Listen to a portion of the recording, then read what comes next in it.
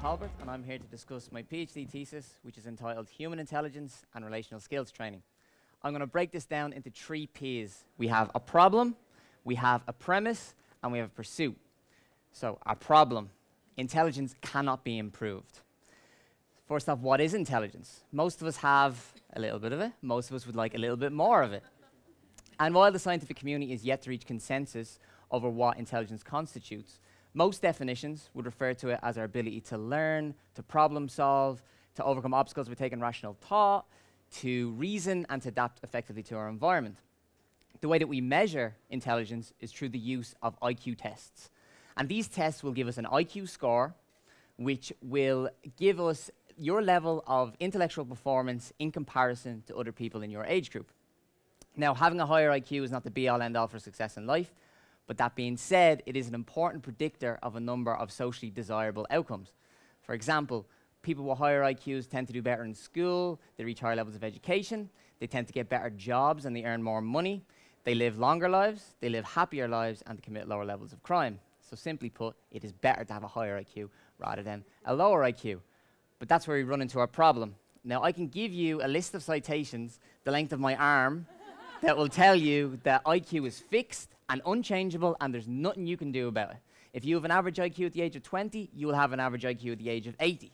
Decades of research prove it, and we just have to accept it. You cannot get better at this. But that leads us on to our premise. Our premise is relational skills underlie intelligence.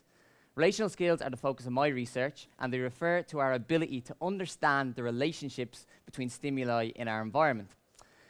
Now, that would refer to things like being able to understand concepts such as sameness, oppositeness, more than, less than, and before and after. Now, I can give you a list of citations the length of my other arm, which will tell you that relational skills are so important to intellectual performance that they may possibly underlie intelligence and be the building blocks of intelligence. That leads us on to our pursuit.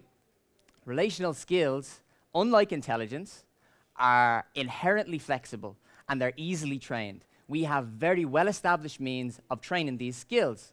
So the pursuit is, if relational skills underlie intelligence, and if these are easily trained, well then can we do the impossible? Can we train these skills and increase intelligence as a result? And so far the answer is yes, we have been able to do that. We have now been transforming IQ from the glass ceiling of an individual's potential into the platform from which their future intellectual growth can be launched.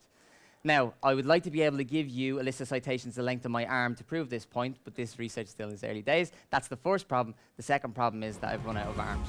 So thank you very much.